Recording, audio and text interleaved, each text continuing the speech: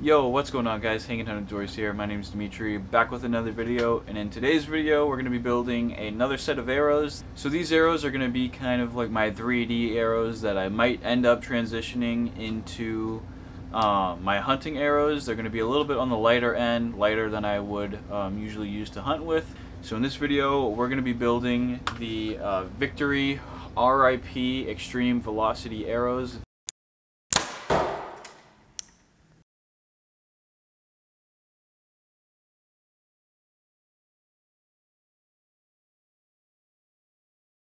I don't see a lot of people using these. I don't see a lot of reviews on YouTube of these arrows, but they do seem like pretty stout and like a pretty solid option. These arrows are 7.1 grains per inch, so right off the bat they're extremely light arrows, especially that's for a 300 spine too. So obviously if you have like a 340 or a 400 spine arrow, you're talking significantly less. But 7.1 grains per inch for a 300 spine arrow is like crazy. So that's what I went with for these arrows. Now this is going to be paired with a 75-pound Mathews Phase 4. So as you can see here, they are the Victory RIP XV Extreme Velocity. RIP meaning that these are 5mm arrows, so I'm taking a little step down away from my 4mm arrows that I usually run, going with the 5s, just because of how crazy light that these arrows are. When I got the box, I actually thought that it was empty. So that's what I'm going to be running with for arrows. Now I am also going to be running my usual, I like to run Ethics inserts, basically because, you know, it's veteran owned, veteran operated, and they make really high quality inserts. These are stainless steel inserts, and then I got the aluminum outserts, like the collars, so it'll be a pretty decent combination. I am going to have to cut these because they're like the adjustable options. Roughly 110 grains I'm going to add to the front of these, and then with the nocks and the fletchings that I'm going to be using, which I'm going to be switching over to the AAE Pro Max vanes just for this setup. I'm going to see how these Pro Max vanes work. They're a little, you know, on the small side of a vane, but I'm going to see how they do with a good tune. They should fly pretty well. And then if I can't get these to fly well, or if they're not, if my broadheads aren't shooting real stable with these, if I do plan to hunt with them, I'm going to switch back to the tried and true AAE Max Stealth vane. So yeah, I will be sticking with AAE for a little bit. After all the vanes that I've tried, they just happen to be the best vanes that I have used. They take a little bit extra work when it comes to, you know, gluing them to the shaft. They need the primer pen, but oh well, if they work really well and they fly really well, use them. So that's what I went with. I'm going to be trying out the Pro Max vanes on this set of arrows and see how it does. And just because I'm a freak and I need my whole setup to color match, I also got white nocks for these arrows to go along with that from Victory. So what I'm going to do, and what we're going to do to start off with, is we're going to get one of our old arrows. We're going to take it, we're going to put it in our bow that has the proper draw length, everything like that, our fully set up bow. We're going to draw it back, and then a buddy of yours is going to go ahead and take a Sharpie and put a mark on the arrow with a silver Sharpie where you want the arrow to end. Now, for me, I like to keep it basically flush or just a smidge inside of the shelf of the bow, closer to my hand than sticking out past the shelf. And the reason why I do that is because if I have a big old broadhead on there, at least it's sticking out past the shelf a little bit, and I don't have to worry if I'm like kind of sloppy with my grip. I don't have to worry about losing a finger. And that's also, you know, it's not sticking way out there that the front of the arrow will have, you know, leverage to shift my arrow back and forth in flight. If I have a well-tuned bow, that arrow is going to stay dead straight and continue dead straight. If I have a little wiggle out there, that can kind of influence the arrow. So I try to keep it as close to the shelf as possible. But I don't like to suck it as close to the rest as possible because, you know, then you can have issues with chopping your fingers off with broadheads. So if you measure from the throat of the nock to your mark, it will be consistent no matter what arrows you use, no matter where you bounce back and forth from, because you measure from the throat where the arrow sits up against the string, and you measure it out to the mark that you made. So once you get that, go ahead, take it, measure it, write that number down, and now we're going to move on to measuring out and figuring out where we need to cut our new arrows. So that's 28 3/4, but mind you, I want that to be my final arrow length. And if I go off of my final arrow length with these inserts that I have, now your situation might be different, but if I go off of my final arrow length, well, that's not good. So as you can see, my insert is going to add about a, I don't know, 3/32 to 1/8 of an inch to my final arrow length. And then on top of that, this, going over it, extends out a little bit. It probably ends somewhere around there. So this is probably going to add about a 1/2 inch to my overall arrow length. So the way that you solve that to get still a final arrow length is you measure this, which is going to be probably around 3/32, and then you're going to measure the distance that this adds to your arrow, the length that this adds to your arrow, and you're going to take it and subtract it from your carbon, and you cut your carbon there, and then when you glue this in and you put that over it, it will be your final arrow length, and then you can screw your field point into there and you should have no problems. Now, one thing that you have to note when you're doing it this way is that you have to make sure that you go ahead and you mark the arrow, and then like where you have to cut it, you deduct this and make a mark on the arrow of where that deduction is, and then put it in your bow, draw it back. If the mark that you made where you have to cut this goes beyond your rest, you can't cut it there, leave it a little bit longer, because then this is going to come and ride up over your rest and it's going to throw your tune off. So don't do it that way. Leave it a little bit longer if this is going to bump into your rest. Just do it. So now that we have that set and done, I'm going to go ahead and figure that out, all these measurements. I'm going to go ahead and incorporate that and deduct it from the mark that I made for my final arrow length, and I'm going to go from there. So now that that's out of the way, I'm going to go ahead and set the saw up and chop all these up, and I'll probably do it in a little bit of a time-lapse fashion.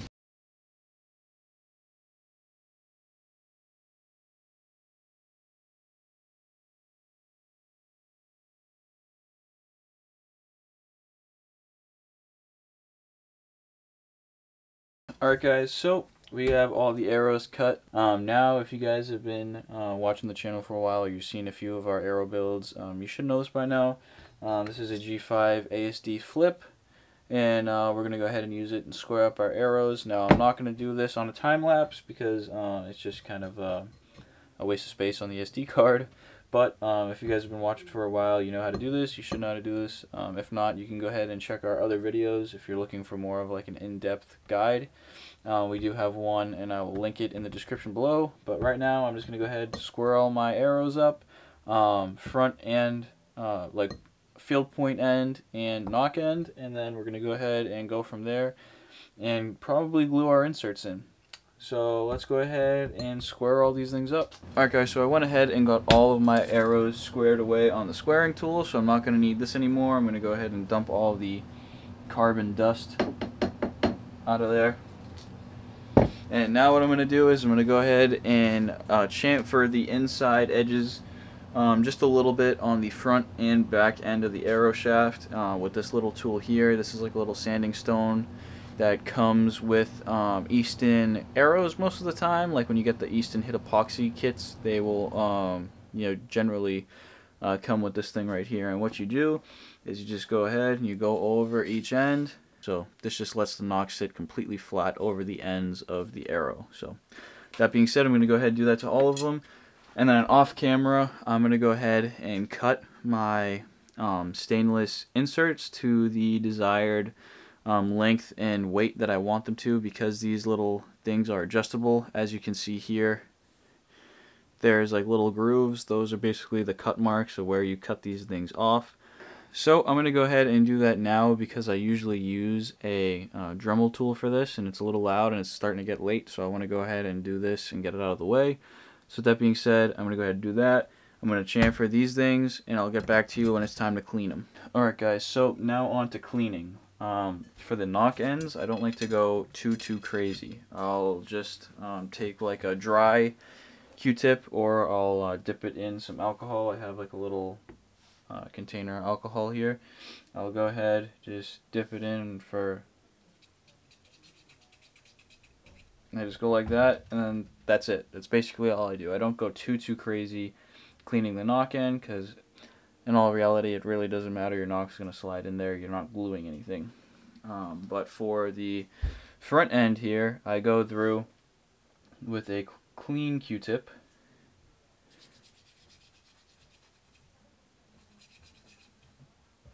And I make sure I get the Q-tip completely seated all the way down in there to the other side of the Q-tip, like so. And I'll go around, make sure that the whole thing's clean. And then I'll take a dry Q-tip and go in there. And if it comes out like that, where there's like a little bit of black residue still on there, I'll go in with the other side of the clean Q-tip with the dry Q-tip. And I'll go around and make sure that there's nothing on the Q-tip, just like that. And it usually works just like that. So I'm going to go ahead and do that to all of them, basically in the same manner. And I'll get back to you when my arrows are clean.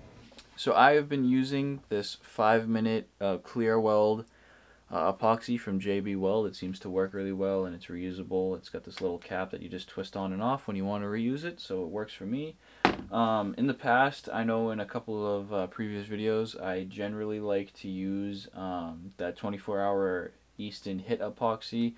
Those things work really well. Generally, the slower the epoxy takes to cure, the stronger it's going to be, the less brittle it's going to be. Usually when things cure really fast, they tend to be brittle.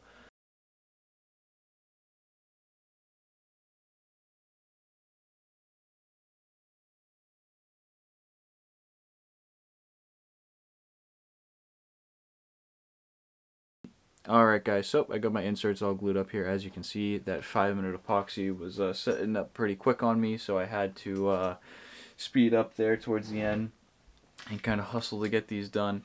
But if you are gluing your inserts in and they do not have a hole going directly through the center of them all the way down, like if there's not like a through hole, make sure that you leave your nocks out. Reason being is that if the nocks are in and that's sealing up this end, and then you go to put epoxy and glue and shove your insert down into this end, there's nowhere for the air to go inside of the arrow, and it'll start to push up on your insert and push up, and as they're drying, and if you leave these things overnight and you don't check up on them and you see that, it'll probably stick out a little bit or push your insert out a little bit, and you will not be a happy camper because you have to knock that insert out and try to re-glue it somehow. So make sure that you don't do that. Make sure you take your nocks out when you're gluing in your inserts if they do not have a hole going through the center of them. Alright guys, so we're back. It is the next day, and without being too loud, as you can see here, all of the inserts are in and they are dry. They've had all night to cure. They've had almost 24 hours to cure. So what I'm going to do now is I'm going to go ahead and pop all of my nocks in, and then I'm going to spine align them. So what's pretty cool is that with these Victory arrows, they actually have like a little spine alignment right there. So they're all laser spine aligned. I haven't tested myself, but I heard from a few people that they are pretty accurate, so I'm just going to go and take their word for that. And I'm going to go ahead and get my nocks all installed and set up for that perfect spine alignment. Nocks are in. Now what I'm going to do is I'm going to install my, as I fall off my chair, I'm going to install my outserts. I took all these off, so now I'm just going to go ahead and throw them onto my arrows and go ahead and throw my field points on while I'm at it. I'm just going to go through and get prepped for fletching. Now what I like to do is I like to go ahead and take some denatured alcohol. This stuff is the clean strip, just like your average hobbyist, like you can get it at Home Depot. And I'll take it on a paper towel and I'll go through and wipe the ends of all of my arrows. I'll just go ahead, you know, make sure that they're nice and clean. This is the Easy Fletch. This one is the Mini Max. So the Mini Max basically gets you a true helical. It's like a crazy helical on there, and this one's a left because I like to shoot left. I don't know if my bow spins the arrows left or what, but I just personally like to shoot left, just because it's basically the most common. So I got left on here, and I'm going to be using the AAE Pro Max arrow vanes for my first run. I'm going to see how they fly with these things. I'm going to see if the arrows like them, if they stabilize well. If I shoot a broadhead with them and they don't stabilize the arrow as well as I'd like, I'm going to be switching over to AAE Max Stealth Vanes. These things are tried and true. I actually switched back over to AAE. I was shooting TAC for a while, and then I shot through all those, and then I left them in my case for a little bit, and all of my vanes ended up curling over, so I wasn't a fan of that. I moved over to boning vanes. I shot the boning heat vanes. I shot those for a little bit, and I started not to like those very much, just because they were pretty loud in the helical formation, and they also had memory. If I let them sit down for too long, they would get a curl and they would just bend, and you can't really get it out. And I found that the only time that these ever curled or did anything like that or deformed is if I got a pass through like plywood or like hard plastic. That is the only time I've ever had these things curl up or deform. So I went back to these. These things have just been AAE vanes in general, especially the Max lineup for me, have been extremely well shooting, and I'm probably going to be running these things permanently on all my arrows. These do require you to use the little pen. You use the little pen, you put some glue on here, you go ahead and you get this up, and then you twist it, and it'll close down onto your arrow shaft. Your shafts are glued. You put this little thing over the end of the arrow shaft onto here. It locks it into place. You wait like 20 seconds, you pop it off, and you're good to go. So that's what I'm going to be doing. I'm going to do all of them off camera, just because it's a little bit of a hassle, and I don't think I'd be able to demonstrate it that well on camera anyway. So hopefully that explanation was enough. I'll get back to you when they're all done. Alright guys, so we are on our final arrow here. As you can see, I have it locked up in the Mini Max Easy Fletch. Now I'm just going to go ahead and take this little cap off, and I'll show you the final product. I got all the other arrows insert down on the desk. This tool is real easy to use. It takes a little bit getting used to like really control that movement of the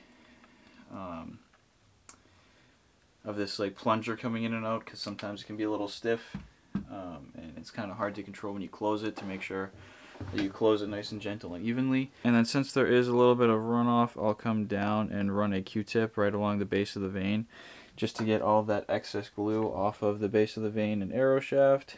That way it just kind of looks a little bit cleaner. And now what I like to do is I like to dab a little bit of glue on the tip and toe of the vane. It's called tipping and toeing a vane. Basically, you just put like a little tiny bit of glue on the front and back, but I like to do that after they dry a little bit. So I'm going to leave these things to dry for about 5 minutes, and then I'll go ahead and tip and toe these things, and then they're ready to go. With that being said, this is going to go ahead and wrap up the video, guys. Thank you so much for watching. If you guys enjoyed the video, please give us a thumbs up. If you guys have any questions, comments, or anything like that, make sure you leave them in the comment section below. We're always open to feedback, and we'll try to respond to all of our comments. If you guys are interested in a giveaway, make sure you stay tuned. We hit 1,000 subs. Thank you guys so much for the support. It is absolutely crazy that we hit 1,000 subs. We did it. If you guys are interested in the giveaway that we had going on for our channel, which was the 3 Hawk Helium 30-inch climbing sticks, and then a bunch of hang and hunt products to go along with that to trick it out.